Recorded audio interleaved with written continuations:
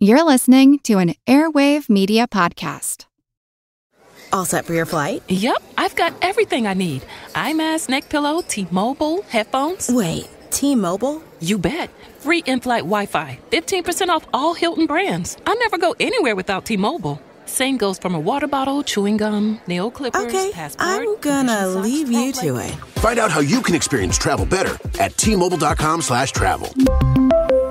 Qualifying plan required. Wi-Fi were available on select U.S. airlines. Deposit and Hilton Honors membership required for 15% discount. Terms and conditions apply. Welcome to From Beneath the Hollywood Sign. If you love old movies, Hollywood history, or the golden age of filmmaking, you've come to the right place. This is the podcast that talks about amazing stories of Tinseltown from another era and fascinating conversations with writer-producer Steve Cubine and actress-writer Nan McNamara. So, Steve, did Ava Gardner and Howard Hughes have a good relationship? Well, they did until he dislocated her jaw. What? Well, don't worry. She hit him back with an ashtray. From Beneath the Hollywood Sign is the gin joint for you.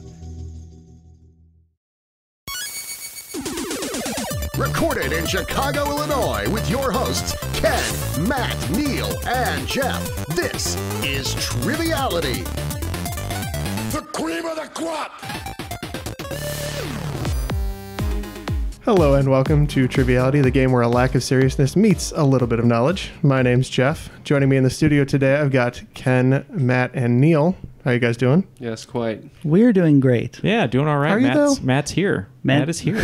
Yeah, that's on the rare occasion. Now, this is the culmination of what we've been building to. Matt hasn't heard this, but we had a great review on iTunes, Matt, and we've been talking about it for so long. Oh, the three fun guys? Three fun guys and their friend. And I'm the friend? I don't know. We don't know. Because I'm only here sometimes.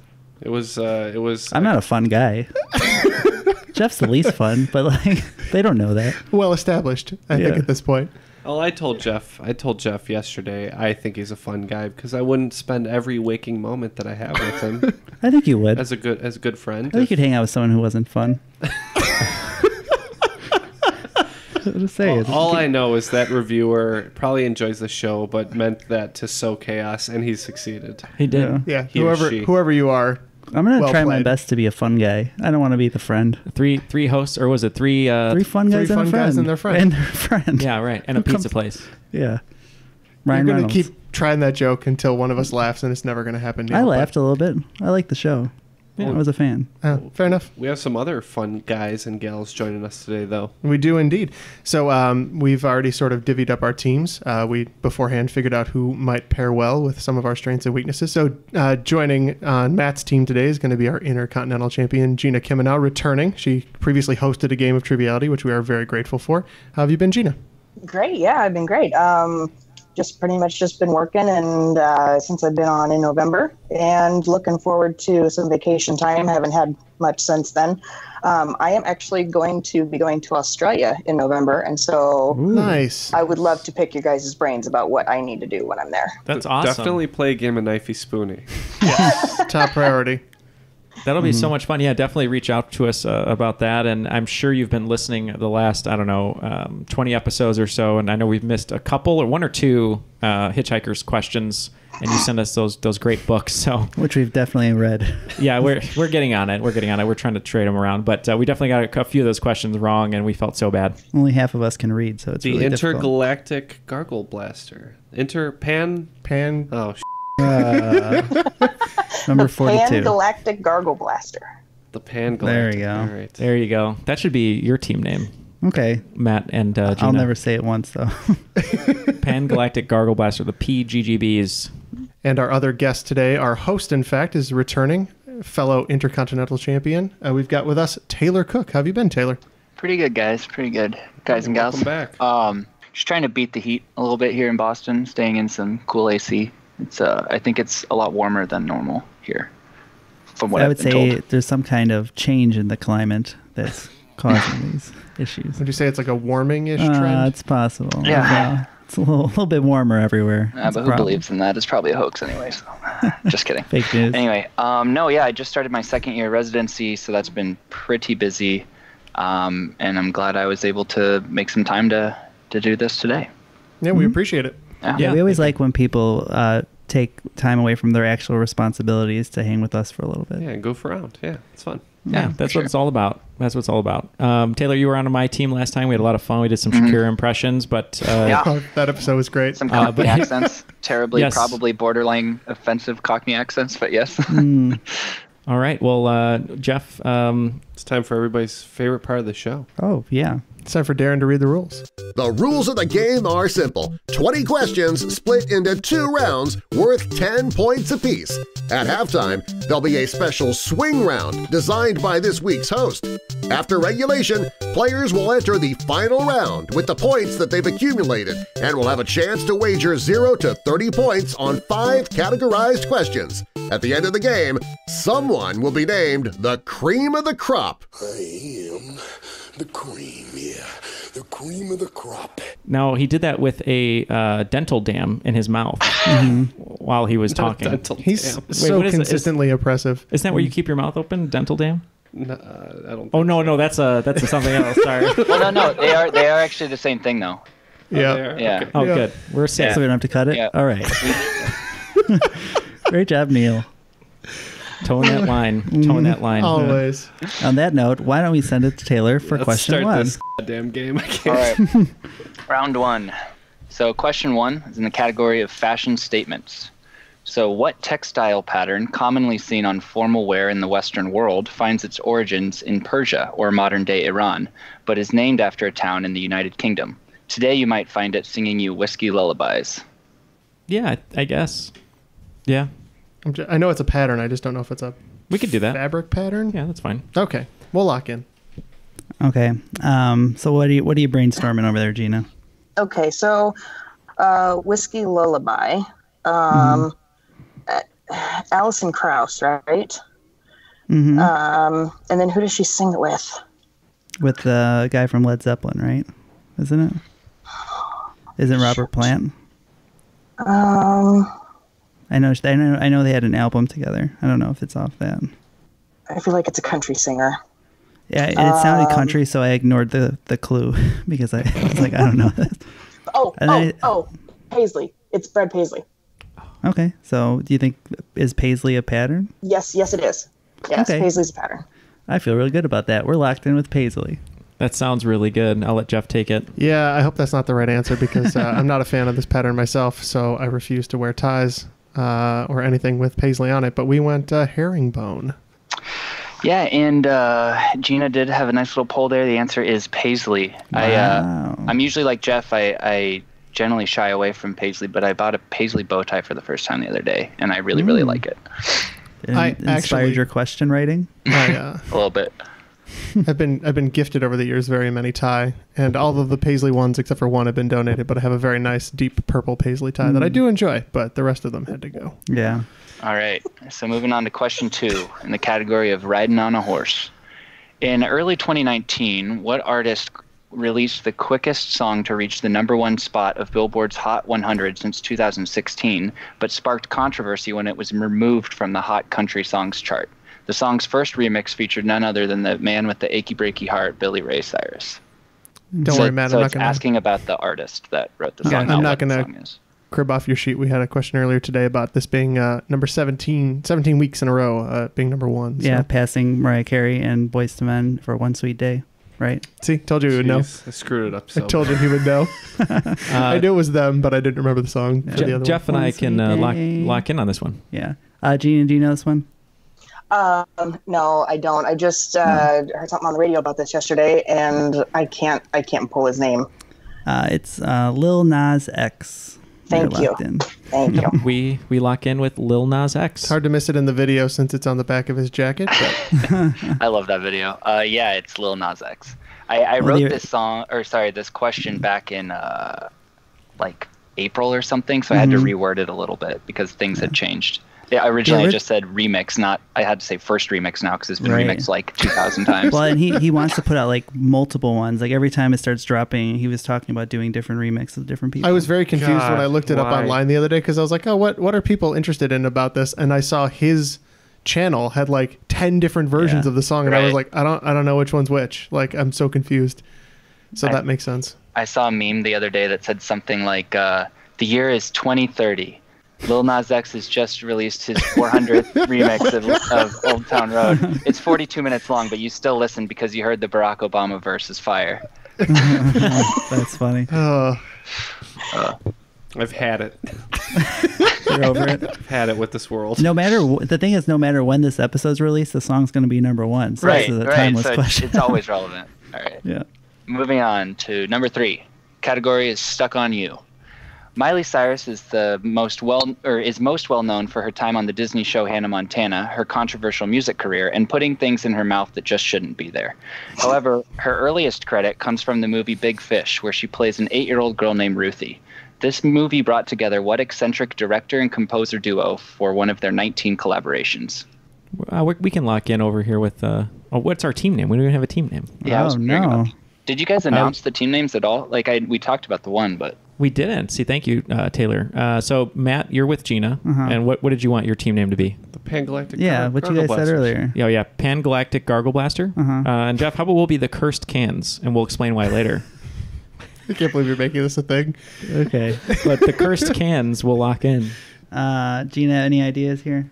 Okay, so that's a Spielberg film. Who would be the composer? I'm bad at that because I originally thought that this was a Elfman Burton joint, but it's not. And I don't know who does the Spielberg ones usually. Unless it is Burton and Elfman. Oh, no. I think you're right. No, I think it might be Burton. Okay. So why was I thinking Spielberg? Okay, so I was on. Hold on, does the score go? Sorry, I was on Complete the List a while back, and it was a Burton question. And so, and I believe Big Fish was one of them. I don't know why I was getting that confused. Anyways, let's go with yours. Let's go with Burton and Elfman. Yes, thank you. Oh, that was a roller coaster listening to that one. Of emotions. Yeah, Danny Elfman and Tim Burton for Big Fish. Yep, and that is correct. The answers are Tim Burton and Danny Elfman. Moving on to question number 4, down the hatch. The number of permanent teeth normally present in an average human's mouth is 32. How many deciduous teeth normally develop in the average human's mouth? Neal counting his teeth like he knows what he's doing. Do you think that's what that means? If it is, I think you're wrong. You think that's too many? I do. Right? I'll tell you what. I'm going to believe you. You're the science guy. And then if we're right, then I get to slap you in the face. That would not be the first time I've been slapped in the face. You want to go with your answer? And it won't be the last. Yeah, we'll go with Jeff's answer, and we'll see if he's worth his weight in gold. All right. I don't know anything about teeth. I know I got some. That's where I'm at. Gena, do you have any inroads here? I originally, my first thought was that he was talking about wisdom teeth, but I think he's talking about baby teeth. I think that's baby teeth. Okay. Do you want to just cut it in half? You want to just go 16? Yeah. I'm trying to think of how many quarters I got as a child, and that doesn't help at all. So 16 sounds good. I'm okay with that. Yeah, let's go with that. We're locked in with 16. We thought it was wisdom teeth, possibly, which we were way off. But that would be vestigial teeth. Vestigial. See, I was thinking vestigial, but then I thought disingenuous. What is deciduous? it? Deciduous. No, but I think Ken's right about the trees, right? Because the deciduous trees, you count how old they are by the rings, right? So you can tell how old somebody is. But what did you guys answer? Vestigial. And we went with 4 because we thought it was wisdom teeth. Okay. Right. Matt, you said you got quarters for teeth as a kid? I don't know. That was a joke. All right, well, if you got a quarter, you'd have $5 because the answer is 20. Ooh. And yes, deciduous teeth are baby teeth. Deciduous, like the tree, means that they shed their leaves, so you lose your teeth the same way. Well, not the same way as a tree, but question 5, weekend vibes. Arc Music Factory was a music production company dedicated to the discovery of quote-unquote new young singers by helping them write and produce songs and music videos. The now defunct company ran into controversy after getting into a legal squabble with one artist family over rights to a song after it went viral with 167 million YouTube views in 3 months. What was the name of this artist and song that had listeners eating cereal and trying to pick a seat in 2011? I can lock in if you're okay with it, Gena. Go ahead. Yep. Okay. I have no idea. When he started talking, I thought Eating maybe cereal and trying to pick a seat. Yeah, I thought maybe it was like Baby Shark, but that's just recent. This was 2007? 2011. 11. Oh, thank God. It's Friday by Rebecca Black. Oh. She like going to class and doing that kind of crap. Yo, you know what? That makes sense because I'm not sure if it's right, but she hooked up with a producer who like helped make the song, and then it became famous. And then I think there was a legal squabble, and then I want to say she went back with that producer for whatever the next song was, Monday or whatever. But after Friday is Saturday, Neal. Yeah, but no one works on the weekend. Still waiting on Sunday. She hasn't put it out yet. So yeah, I like that answer. You want to go Friday? I think so. Yeah. Okay, Friday.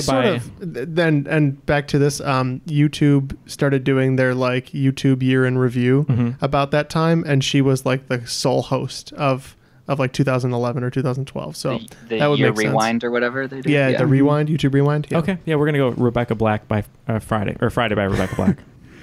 Yeah, I actually just watched. There was an interview with her about this thing where she just went in on a whim and made a stupid song, and then they put it on their YouTube video, and they got like 3,000 views in the first 3 months, and then I think it was either Tosh or somebody promoted it out there, and then it went viral, and it kind of ruined her life for a little bit. But Rebecca Black Friday was our answer. Yep, and the answer is Rebecca Black Friday. The producer was the guy who raps randomly driving in the car, like in the music video. But my buddies and I in college, we used to watch like as many of these as we could. There's some true gems out there. My favorite is by Ilana Lee, and it's called Butterflies, and it's just auto-tuned garbage, and it's amazing. Oh, nice. We'll have to look that up. We should make one of those. I would make one right away. Let's do it right now.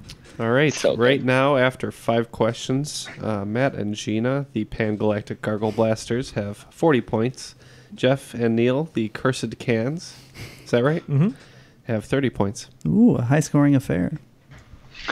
All right, moving on to the second half of round 1. Question 6. Category is Golden Oat Soda. So Toppling Goliath Brewing Company is a craft brewery located in Decorah, Iowa. Its flagship beer is named Pseudo Sue after one of the largest and most extensively preserved T-Rex skeletons ever found, which is on exhibit at the Fields Museum in Chicago. Despite this cool tidbit, however, Toppling Goliath isn't one of the 50 largest producing craft breweries in the U.S. So your question is, what is the largest producing craft brewery in the U.S.? That's an interesting thought. I was thinking about it because I don't think they're owned by anyone else, and they're technically craft. I'm fine with that then.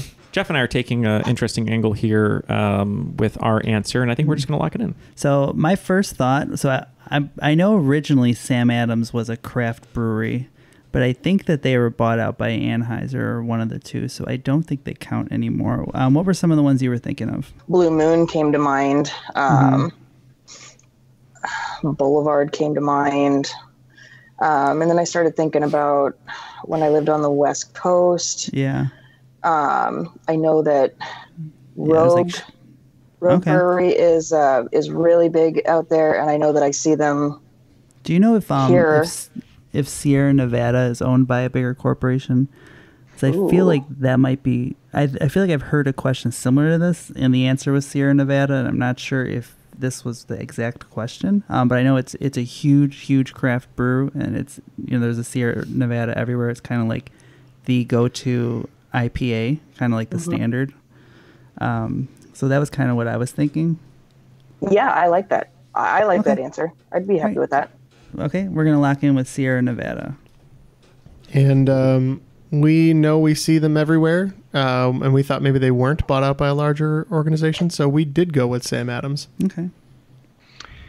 All right, so you guys got number 3, which is Sierra Nevada out of Chico, California, and number 2, which is the Boston Beer Company that makes Sam Adams in Boston, Massachusetts, but number 1 is the Yuengling. Brewery is DG Yuengling and Sons out of Pottsville, Pennsylvania. I've heard of that one. It's crazy because they won't. You don't really get them here. They won't go. They don't sell east nowhere. of Ohio, or That's what it is. west of Ohio. I don't think. It's amazing. When I was when I visited Philadelphia, we would ask for what beer do you recommend? Everyone said you have to have Yuengling or Yuengling, whatever it is, while you're here. And I said okay, and it was okay. It was fine. Yeah, it's super popular, and I think it's the nation's oldest brewery as well. I think that I've definitely heard about them before, so I think they are. Number 7, Ain't No Mountain High Enough. Since its first official ascent in 1953 by Sir Edmund Hillary and Tenzing Norgay, Mount Everest has seen an explosion in popularity. During the 2019 season alone, an estimated 900 successful summits occurred. These feats would not be possible, however, without the help of climbing aids called Sherpas, that are not to be confused with the ethnic group indigenous to Nepal and the Himalayas, Sherpas. If you can't hear the difference, that's okay, because it's just the capitalization of the first letter that delineates the two. What is the term used for a word whose meaning changes depending on whether or not the first letter is capitalized? Yikes. Wow, that's a great question. We'll lock in with whatever you want to put down, Neil. Sure, we're locked in. I'm sure it ends in probably phone, because, right? That's probably... Oh, yeah. Either like... Or nim. That doesn't really help as much. Or ism. Yeah. I don't think we're going to get anywhere near that. So we're going to, I guess we'll just lock in with Cinephone. So I like the way it sounds. Yeah, I just tried to search for the answer, and it was basically what was in my wallet, and I just said it's the capital one. Taylor, let's end this question. Yeah, so where a homonym would be two words having the same spelling or pronunciation but different meanings, a capitonym is a word that changes when you capitalize the first letter, or lowercase or capitalize the first letter. Number 8, crepuscular. The term crepuscular is used to describe an animal that is most active during dawn and dusk. What twilight hunters use their asymmetrically positioned ears to accurately pinpoint prey with three-dimensional sound perception during these hard-to-see hours?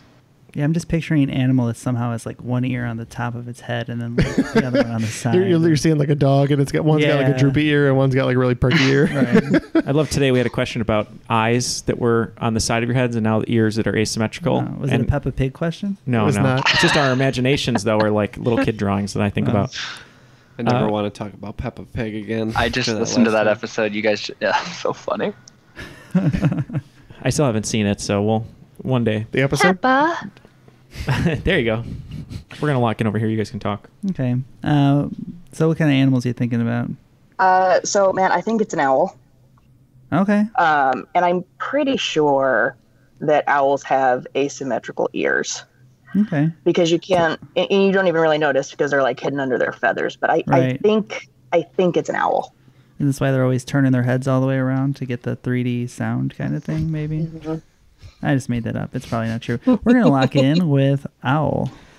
Yeah, Jeff and I were between bat and owl, and I wrote down owl initially because of the clue of the 360-degree vision, which I know they spin their heads around like The Exorcist.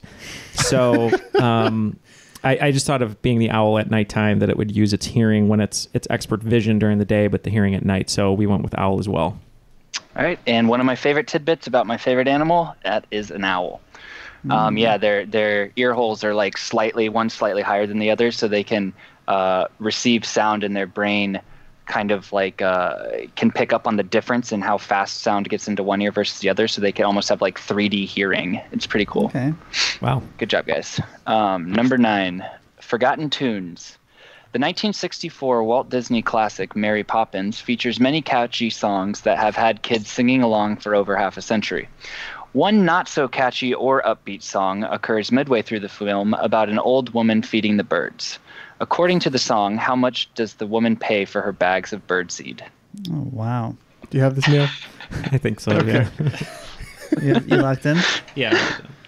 So here's something about me. I've never seen Mary Poppins. Fascinating. Really? Gasp. Have you ever even used a kite before? Me? Yeah. I had a kite once. Does that mean anything? See, I don't even know. I don't know. Well, let's go fly it. I was going to say, you can go fly a kite. Okay. Ooh. All right. So this one's on you, Gena. So sorry. It has been a really long time since I have seen Mary Poppins. Like in The Pigeon Lady in Home Alone 2. Exactly. Exactly. It's like exactly like that. It's shot for shot. It's a remake. Now, here, this is what happened. So the lady from Home Alone 2, right? Right. Look, you picture her face. She moved to New York when Joseph Gordon-Levitt left her at Angels in the Outfield when she was the foster mom, and she got depressed and went to New York, and that's what she became. Oh, man. Same lady. Because the Angels never won the pennant. They never won the pennant, so she had to move to New York and get a bunch of birds. That all makes a lot of sense to me. Yeah. That doesn't help with the question. So you're probably looking at a... you're looking at English money, right? Probably. It's probably some pounds. Bushels. Spare quid. A bushel and a peck. I would almost think that it'd be probably pence. Yeah, 6 pence. Sure. None the richer. But none the richer. Thank you. We're gonna lock in with 6 pence.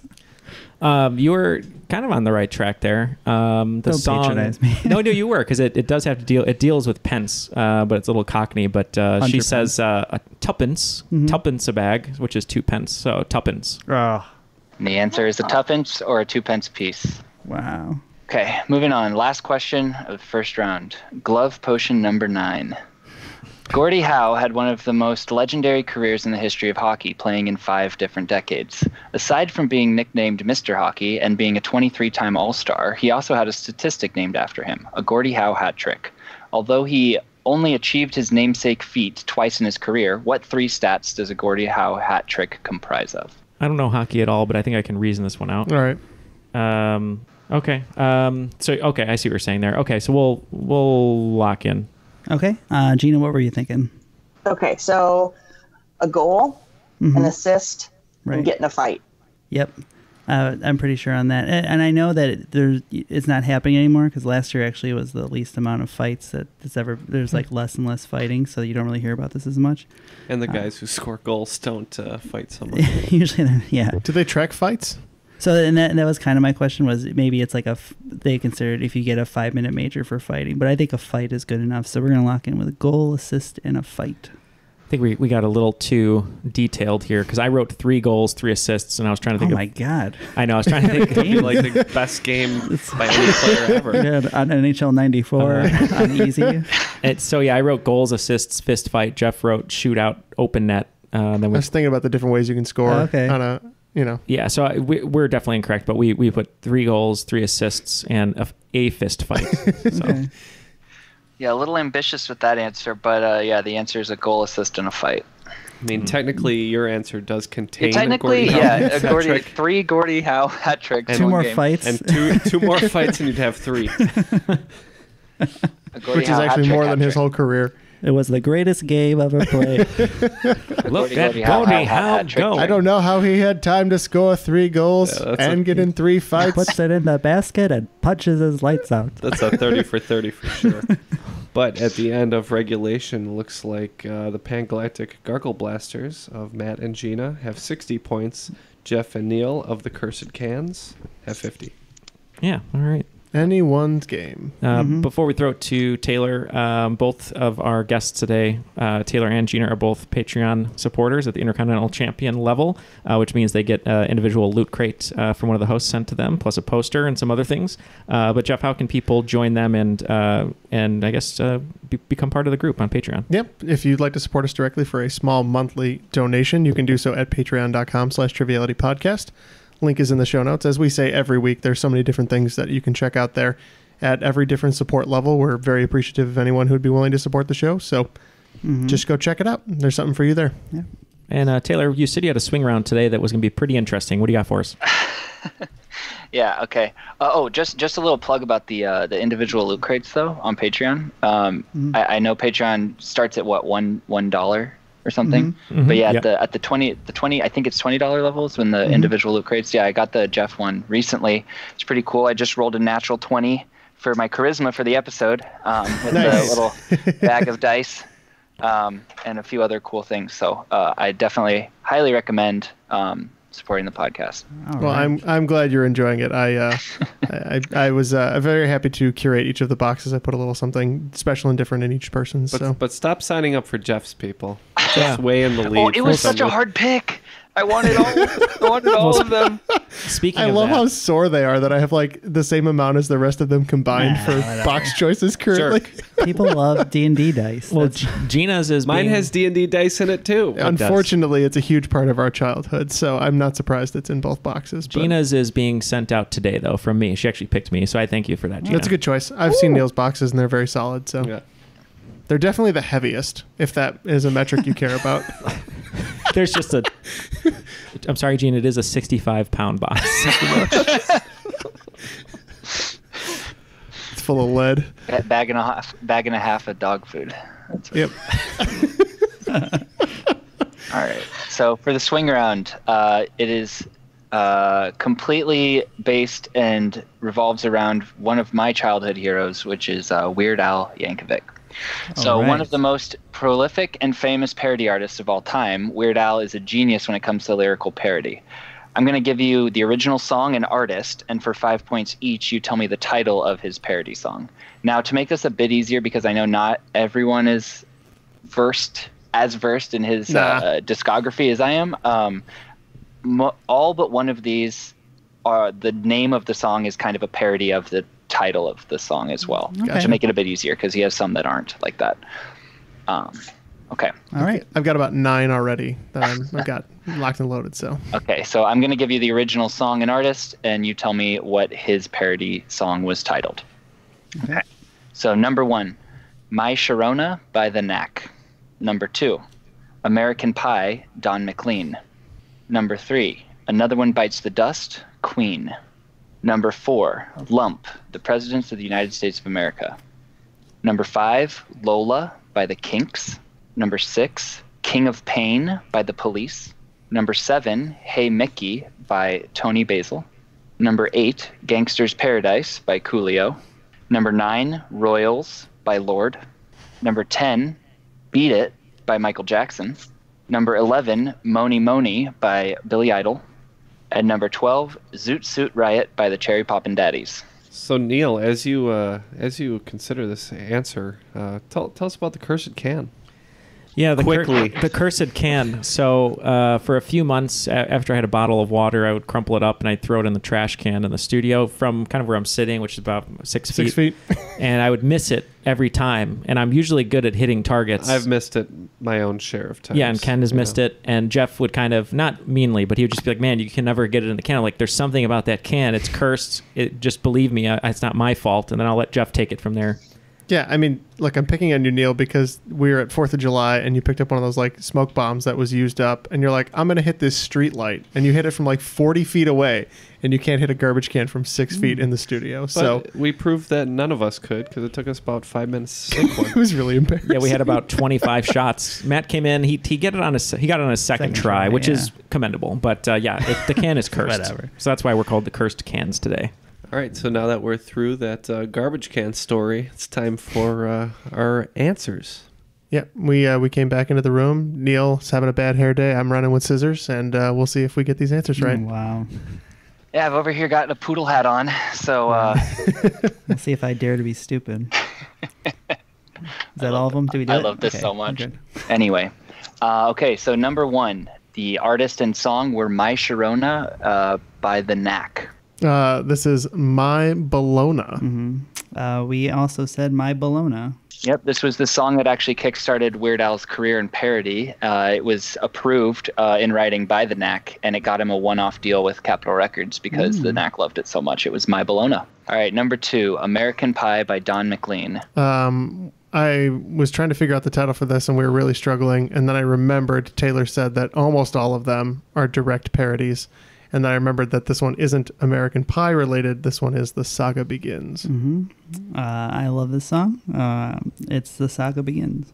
Yep, it's basically a scene-for-scene recount of Star Wars Episode 1, The Phantom Menace. This is Saga Begins. It's probably the better way to watch the movie. It's just listen to the song.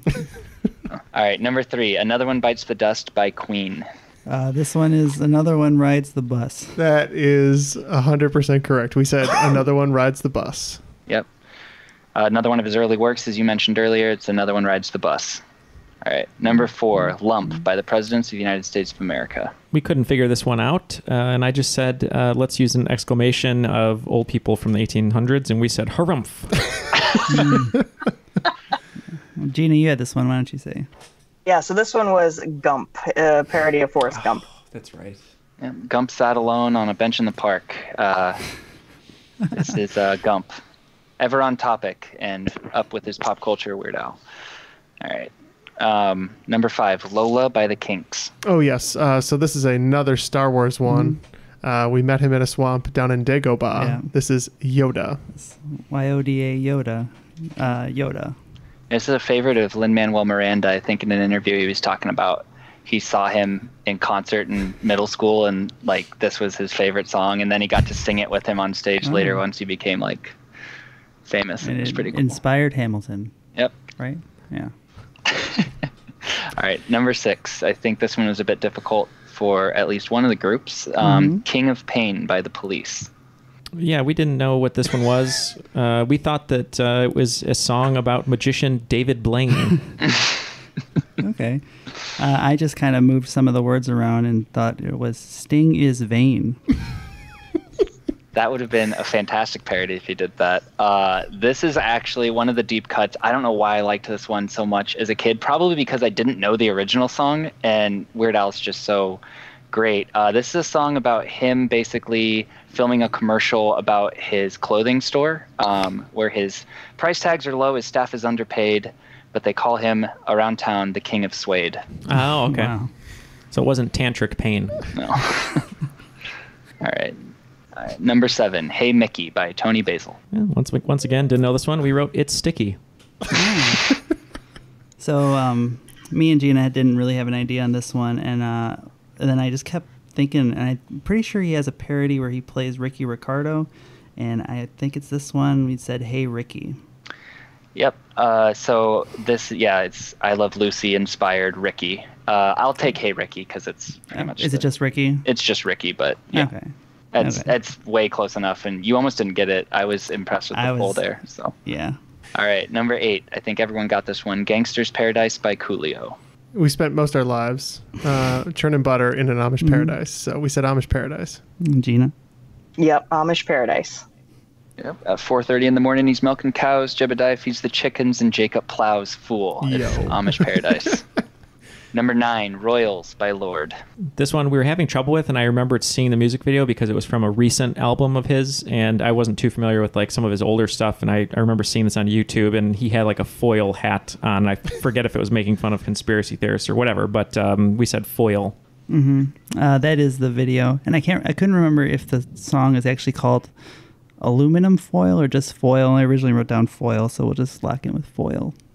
Yep, what starts out as an infomercial for keeping your food items fresh, but turns into a conspiracy theory, government's out to get you sort of warning. This is Foil. Music video has Patton Oswalt right at the end pulling his head off as the director and being a lizard. It's pretty interesting. Yeah. All right, number 10 is Beat It by Michael Jackson. This is the classic Weird Al song, Eat It. Think. You think? Yeah. It might be. A follow-up to Fat. It's how he got there. It's Eat It. Yep. He went on a big Michael Jackson parody stint for a little while. Yeah. This is Eat It. Number 11, I think this one was also proving a little difficult for at least one of the teams. This is Moni Moni by Billy Idol. We just said phony. I don't know. We said phony pony. This is a song about a guy lamenting his monthly payments to his ex-wife. This is alimony. Oh. Here she comes now, wanting alimony. Yeah. That makes sense. All right, and number 12, Zoot Suit Riot by Cherry Poppin' Daddies. Once again, didn't know it, so we said Another Fad Diet. Mm-hmm. I can hear the song in my head, but I cannot get the first two. I'm pretty sure it's a diet, but we went with Fruit Juice Diet. So close. Yeah, this is a nod to fad diets. This is Put Away Your Bottle of Beer. It's a grapefruit diet. Grapefruit diet. Why I'm lamenting not. I love how we're enjoying it, and Ken is just so disappointed over there. It's like he doesn't enjoy fun. It's just not to my taste. For the same reason I don't like Mel Brooks movies. Weird Al falls in the same category. Apparently, Weird Al is a nice guy. My dad went to one of his book signings. I respect the hell out of both men. And Weird Al is very talented. He's like, would you mind if I put you in a headlock and you make a ridiculous face? And Weird Al's like, sure. And so my dad literally puts Weird Al in a chokehold. It's a great photo, but so I would not let people touch me like that. So he must be an okay guy. Sounds like a nice guy. Let's hear he's a good guy though. I do hear he's a good guy. Okay, at the end of that round, it's 105 for the Pangalactic Gargle Blasters, Matt and Gena, and the Cursed Cans, Jeff and Neal, trailing at 85. Still a close game. Yeah. Question 1, fight. Of the 108 18 elements currently on the periodic table, only 2 appear as liquids at STP, or standard temperature and pressure. One of these is named after the Roman messenger of the gods, and the other is used to make flame-retardant components of electronics. Name both of them. I will give half credit for just one of them if you just get one of them. Think I know the other one. Ooh. Gina's playing an all-star game today. Jeff, what do you got here? Because I got my end of the bargain here. Yeah, I had that one too. And it's probably the easiest one of all time. So I got it. We've got our answer, and then it's the first planet. Yeah. You guys are locked in? Yeah. Yep. Okay. So obviously, Mercury, right? We got that.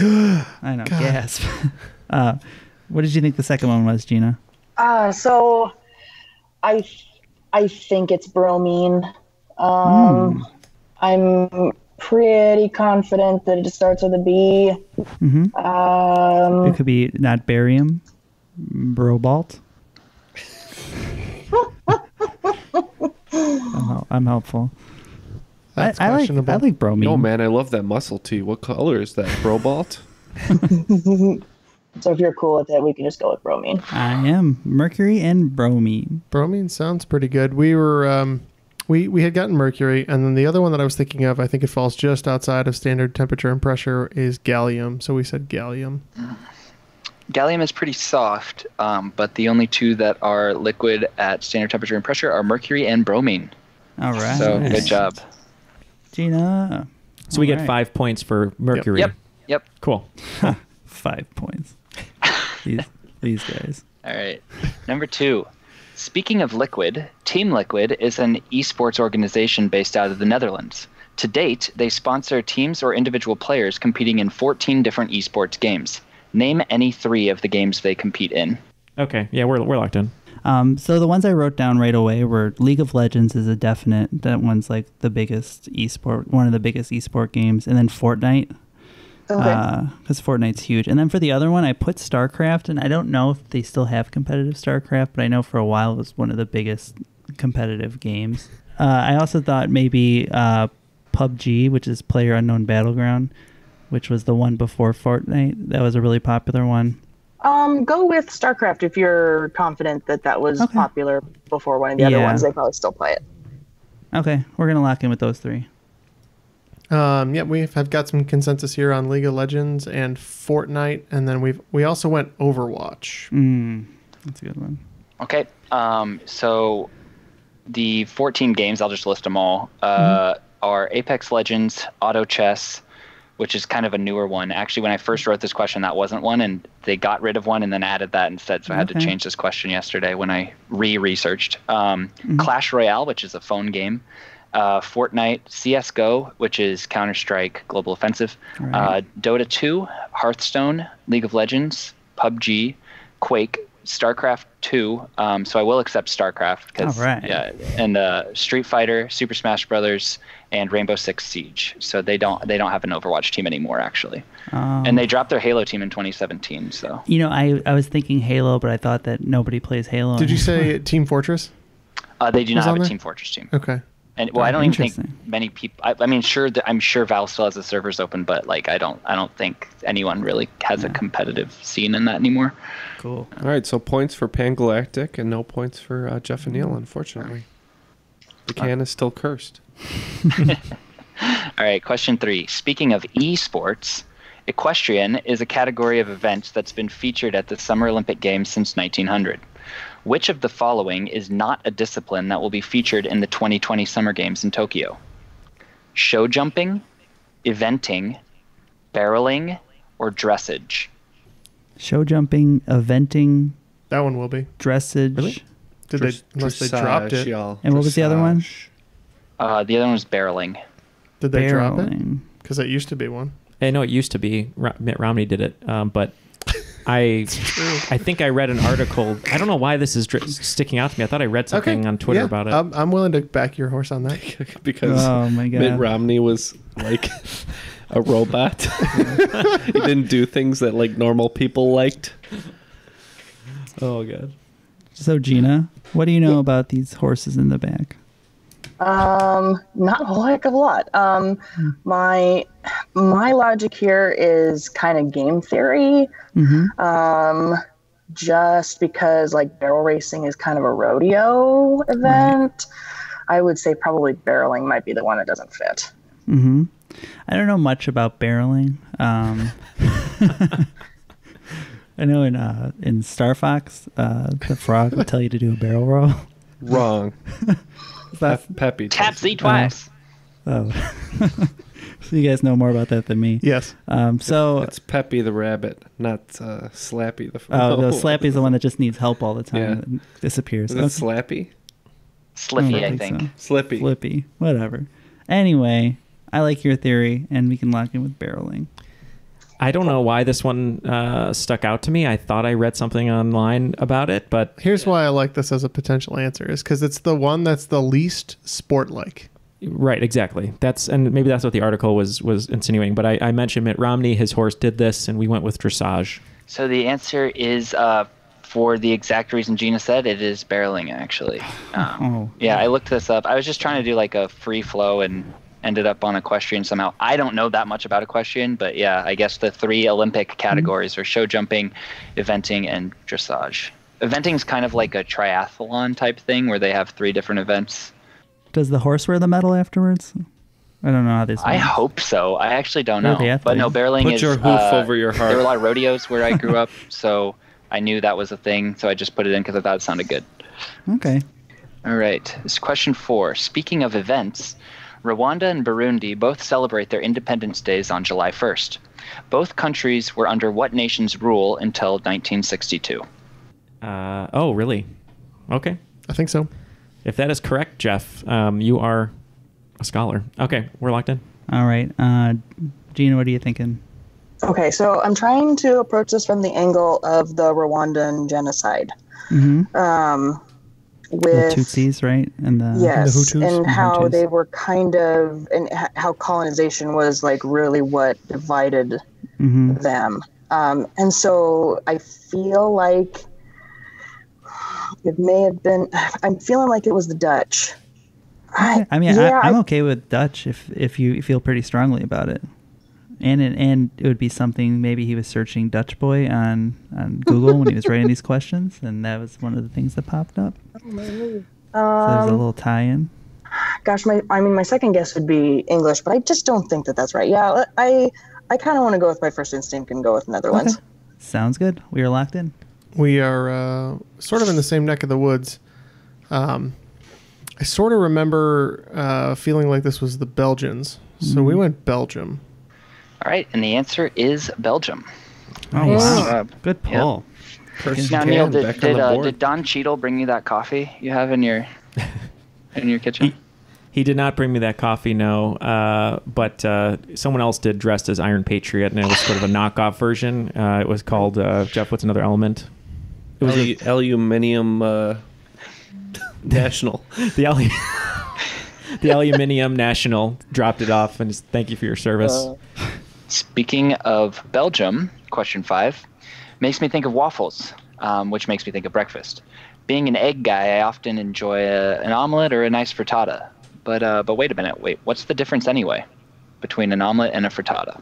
I've made both of them. I'm just trying to think of how you just... Hold on. You have not made... I've heard about your omelets. I've made an omelet, and I've made a frittata. You attempted omelet. What did you put in the omelet? When? You were trying to be nice to your girlfriend, and you f***ed it up royally. That was a long... Okay. That was a...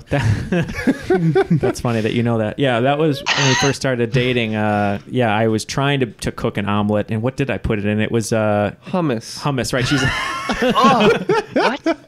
Because Colleen's like, I love hummus. And I was like, I'm going to be a little, chefy. And I was like, I'll put a little hummus in there. And it was disgusting. That sounds terrible. Just throw whatever she likes.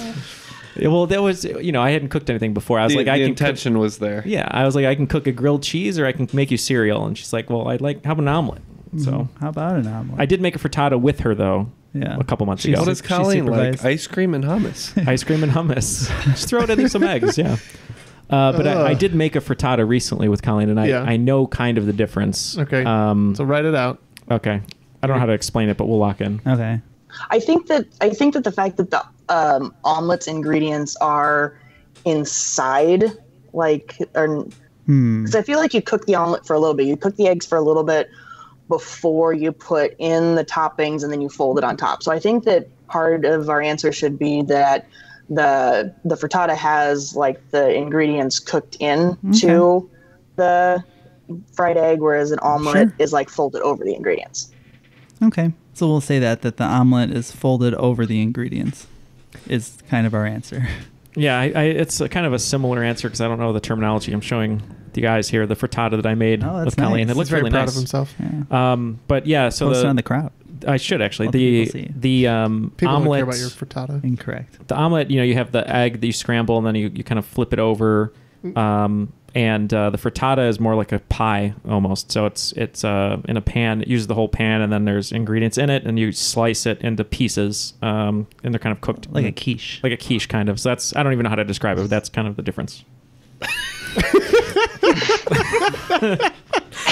So chalk that down to one sentence. No, that was a sentence. It was a run-on sentence. It was a run-on sentence. So basically, I agree with what Matt and Gena said. One is like folded over, one is like pieces of a pie. Right. So a frittata has the ingredients cooked in with the raw egg, and the omelet has the ingredients folded into the cooked egg. So you guys both got it. We were like word for word, though. Yeah, Gena, I was like, how is she reading literally what I wrote for my... Yeah. Yeah. So good job, guys. So let's go back to something comfortable and familiar. Dentistry. What kind of dental specialist focuses on the gums and bones surrounding the teeth? All right, you guys are locked in? We're locked in. All right. So I wrote down gumtometrist. So I'm no use to this one. No, I remember one time where she like had to like poke like up into my gums to check the pockets or something. And I want to say it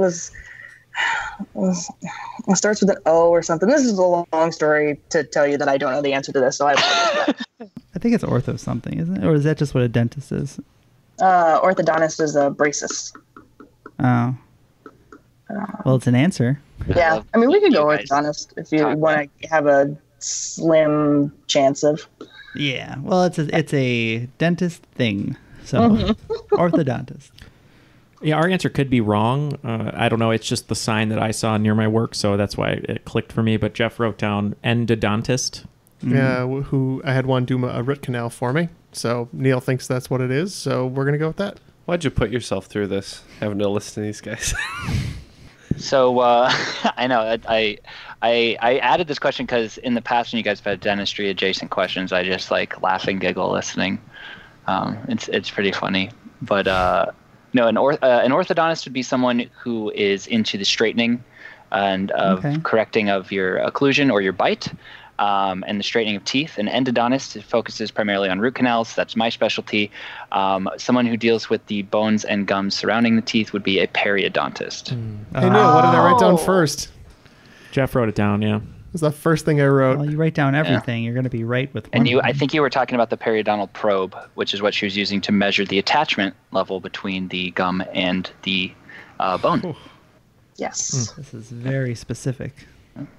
Question 7. Speaking of bones, Wishbone was a TV show spanning 2 seasons in the mid-90s about a dog who would imagine himself as the main character in famous pieces of literature, such as Romeo and Juliet.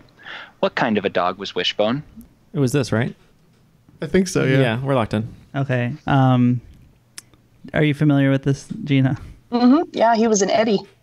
Yes. I was going to say, do you know which kind of dog Eddie was? It's a Boston Terrier, right? Is that it? Or? Jack Russell Terrier. Jack Russell Terrier. Why don't we both know this? Weird. Yeah, locked in. Jack Russell Terrier. We said the same. I got it too. That's surprising. To this day, I still have the "What's the story?" Wishbone stuck in my head, but it's yep. You guys are both right. It's a Jack Russell Terrier. I have the salad dressing theme song stuck in my head. There's no way that dog's alive. Wishbone right? ranch dressing. For Wishbone, yeah. I want to see the Gritty reboot where he does like Stephen King books. I want to see. I thought you were talking about as Gritty would do the reboot. And a reboot called Gritty inserts Gritty. himself into Gritty as Edmund Dantes. Oh, I love that.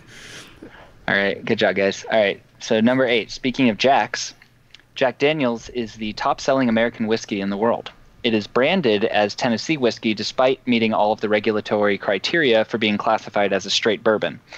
Using the number assigned to the distillery during government registration, what nickname is given to this sweet brown liquid? All right, yeah, I'm fine going with that. We're locked in. Well, the number that came to mind first was 707, but I'm not super confident in it. Yeah, it is a 7. Let's just lock in with 707 and hope that that's something. Okay. I hope it is too. We're locked in. Jeff was pretty adamant about putting this number down. I wasn't sure. I thought it was like 65 or something, but he put 401. The nickname is Old Number 7. If I would have put it one question earlier, it probably would have been a little too meta. But I would have accepted just 7, but I don't think I can take 707, unfortunately. Fine. Yeah. Number 9. Speaking of old numbers, what term was coined in 1920 by the nephew of mathematician Edward Kasner for a digit 1 followed by 100 zeros? Thanks to the kid, we no longer have to refer to this massive number as 10 duotrigantillion or 10,000 sextillion. All right. I think, Jeff and I are locked in on this one. We kind of came together on this one. I'm just going to search my brain really quick and see if it comes up. Oh, please tell me spelling counts. Is it is your mind coming up with just like this nice white background? Yeah, I'm feeling colored lucky. Letters in it? Let's say Google. Yeah. Let's lock in. We locked in with a Google. Yep, the answer is a Google, spelled Googol. All right.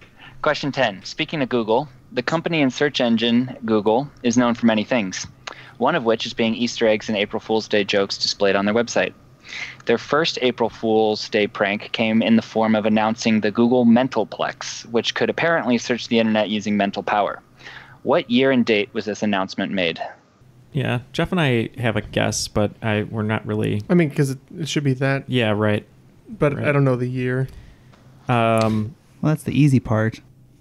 Okay. Well, yeah. We are locked in. I'm cool. I'm good with 2010. Okay. 2010 it is. Okay. All right. 2010. We didn't know either. We knew it was probably April 1st. So we went 4-1, and then we just thought, just for the fact that it's continuing on with the ones, we said 4-1, 1-1, so 2011. So you guys said April 1st, 2011. You said April 1st, 2010? Yes. Yeah, so this actually surprised me. It's actually April 1st, 2000. Oh, wow. Oh. Yeah. I had no idea that they were like doing stuff like that early. So that's kind of cool. But yeah, year 2000. A lot of answers down on the paper, but none of them we've successfully locked in, it looks like, Neal. Nope. So what are our scores going into the final round here? Yeah, thanks, Neal. The scores currently stand at the Pan-Galactic Gargle Blasters, Matt and Gena, at 165. Right behind them, Jeff and Neal at the Cursed Cans, 130. Well, I feel like we're taking a worse beating than the score reflects, Neal. That's true. I think so, too. Not doing too bad. We're just getting everything right.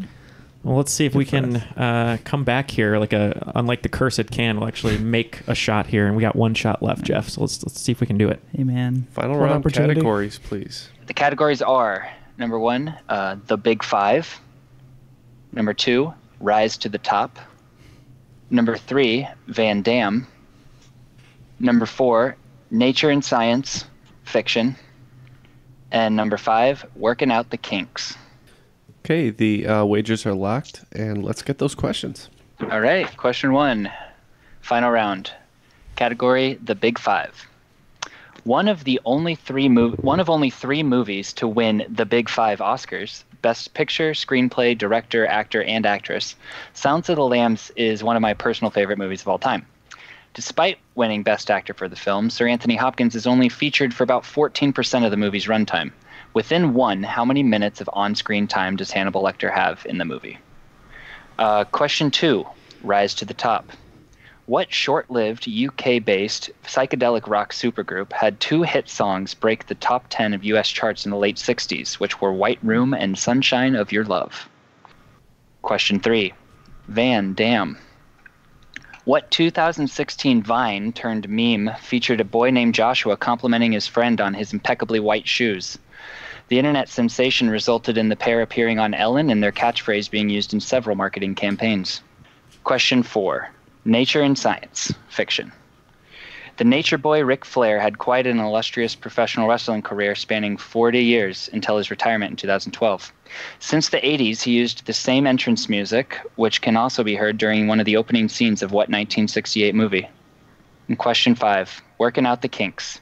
Kinky Boots won the Tony for Best Musical in 2013. But if you haven't seen it, don't panic. This isn't a question about the plot. What internet-beloved rock and roll frontman had a sinfully good but tragically short 2.5-month run on Broadway as the show's lead role, Charlie, during the summer of 2017? After a little bit of deliberation and a little bit of editing magic, all the answers are locked in. Question 1, the big 5. What did you guys have for the amount of time Hannibal Lecter is on screen in Silence of the Lambs? We wagered the big 30 on this one. I believe it's 16 minutes, but just to be safe with the one safety number there, we went with 15 as our locked-in answer. So we said 15. We wagered 15, and then we said 15. So we feel a lot better because Neal said 15 also. Yeah, both are getting points at 16 minutes, just like Neal said. All right. Nice. Question 2. I think Gena got the category hint. What was the name of the band? Yeah, we wagered 15. Gena, why don't you go ahead? Yeah, so this one, Rise into the Top. This would be Cream. Yep, fronted by legendary guitarist Eric Clapton. We said Cream. How much did you wager? What did we wager? 0. 0. On balance, off balance, doesn't matter. The cream will rise to the top. Oh, yeah. Your mustache is crooked. All right. All right. Number 3. Van Dam. What was the name of the meme? We wagered 30 and we went, damn, Daniel. Yeah, we wagered 5. Looking at those white vans, we said, damn, Daniel. Damn, Daniel, back at it again with the white vans, though. It's damn, Daniel. All right. Number 4, Nature and Science Fiction. What was the name of the movie? This one we wagered 0, and there was a rogue bone flying through the air when this song played, and that would be 2001: A Space Odyssey. We wagered 10, and also said 2001: Space Odyssey. Wow, a lot of missed opportunities there for the curse cans. Yeah. All right. Number 5, Working Out the Kinks. What was the name of the actor and singer? Yeah, we wagered 20, and just for the record, I told Jeff I wanted to go 30 all the way down, but we didn't have enough points. I know, you're correct. That would be Panic at the Disco's lead singer Brendan Urie. Yes, quite a tragedy, right? Isn't that Writing Sins? That was the clue, maybe. The tragedy is on the side of the table, Matt. Oh, yeah. That's why you're the curse cans, because your betting strategy was trash. So we wagered 15 and also said Brandon Urie. It's Brendan Urie. All right, so that was an exciting end of the game. A lot of interesting betting here, and it ended up being very close due to a lot of correct answers. But Jeff and Neal, as the cursed cans, did bet trashily, I guess you would say. But they ended up with 210, so that's a respectable score. And today's cream of the crop, Matt and Gena, the Pan-Galactic Gargle Blasters, with 225. Congrats, you're the cream of the crop. The cream, yeah. The cream of the crop. Strong that applause is for Gena, not Matt. Yes. Applause for Taylor's game, and also the fact that we lost to Gena, who's a great competitor, so I'm glad it was to Gena. And I'm her friend, Matt. That's how we feel about it. One fun contestant and her friend. Man, whoever did that is really achieving their goal right now.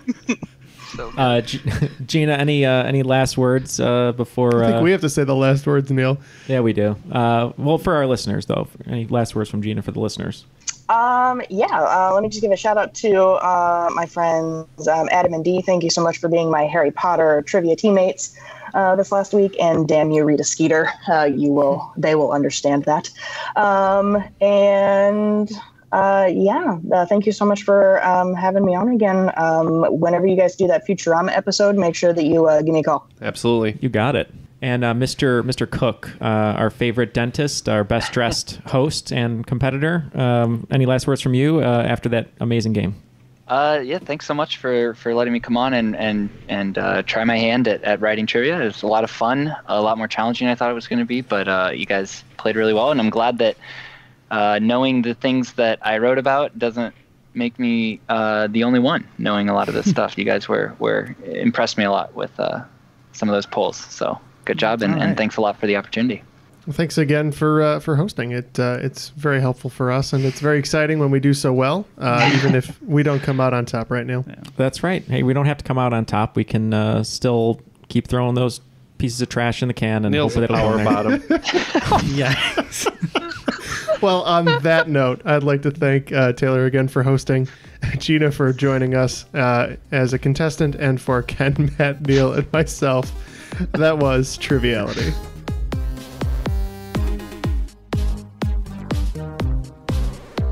Teaming up with Matt today is going to be our Intercontinental Champion, Gena Kimminau. What? I'll try that again. Our Internet Continental.